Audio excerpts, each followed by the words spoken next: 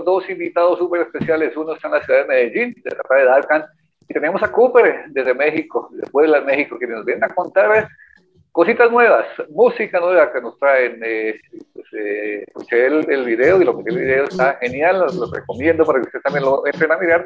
Y pues vamos a saludar, muchachos, qué gusto de ver por acá, Darkan. Hey, ¿qué tal, amigos? ¿Qué tal? Un saludo para ti y todas las personas que nos están ahí viendo.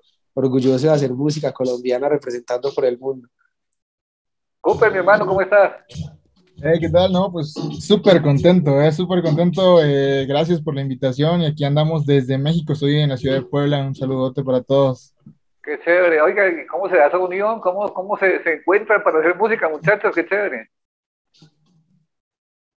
Pues bueno, tuve la oportunidad de conocer el trabajo de Cooér a través de empresarios de la música, artistas, con los que me venía relacionando, que hacen también su trabajo en México. Me decían, Cooér, súper bueno, Cooér como artista, como productor. Llegó la oportunidad donde escuché su música, nos conocimos, me mostró su forma de hacer música urbana, nos juntamos en esta fusión regional mexicana con género urbano parce, rompimos, porque desde el principio la vibra fantástica, desde la idea inicial, o sea, buenísimo. Cooér, ¿qué opinas de lo que te dice Darkan? Tiene toda la boca llena de razón. Fíjate que, como dice él, pues nos conocimos por medio de las personas que trabajamos en conjunto y pues también me lo presentaron, me dijeron, mira, él es Darkan, es un artista que le está metiendo muy, muy fuerte aquí en Colombia y pues se está dando la oportunidad de trabajar un tema.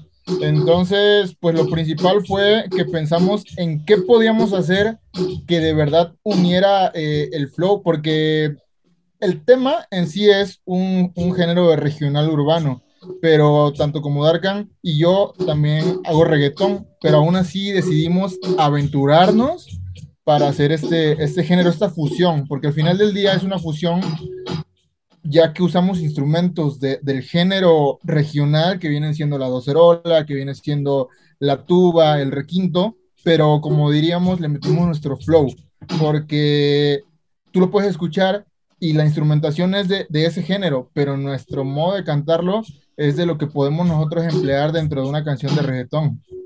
Perfecto, sí. Bueno, para los televidentes, pues Darkan y Cooér nos están hablando de Cabizbajo. Hablemos, Cooér nos hizo un adelanto, pero continuamos con la presentación de este trabajo Darkan también.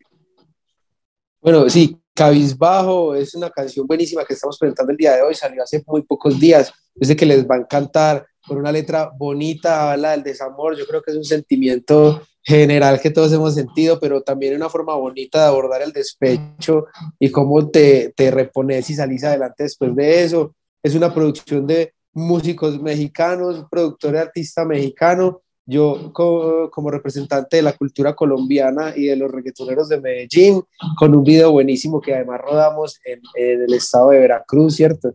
En Jalapa, y yo sé que les va a encantar, ahí está en su plataforma favorita disponible. Bueno, muchachos, redes sociales, ¿cómo los consiguen? Bueno, me encuentran como @DanielDarkan, Darkan, así como dice en mi mano, les muestro a todos los parceros que nos están viendo en la pantalla, Darkan. Sí, tengo ahí la insignia de verificación en todas las redes sociales, me reconocen ahí por el cabello rubio y la barba. Escríbame, mándeme sus mensajes, que trato siempre de sacar un espacio para leerlo, responder todo lo que me dicen. La gente me cuenta sus despechos y cosas amorosas, entonces estoy ahí súper atento para tener ideas para canciones. Vale, Cooér, redes sociales. Dale, a mí me pueden encontrar en todas las redes sociales como Cooér JJJ. No hay más. Es el que sale ahí con una carita sonriente. Yo te juro que no la tuve muy fácil. Cuando te largaste yo me hice un desatril.